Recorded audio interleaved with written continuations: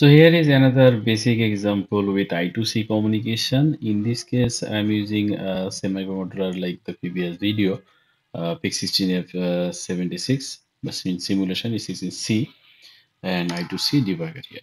Note that these pins SCL and SDA need to be pulled up by a digital register in simulation, but in practically you can use normal registers. So what is the senses? Just select the digital, then it's okay. And in the code section, this is very simple code. Just uh, declaring the SDA and SCL pin, as this microcontroller doesn't have any dedicated I2C module, but the compiler supports a software I2C module. So I'm using software I2C module here, and then initializing the pin. And to communicate with I2C, the simple, that start the I2C, then send the value or data, then stop the communication. That's it. So compile it, then let's simulate it. So in code, I am sending 01, 02, 03, and 04.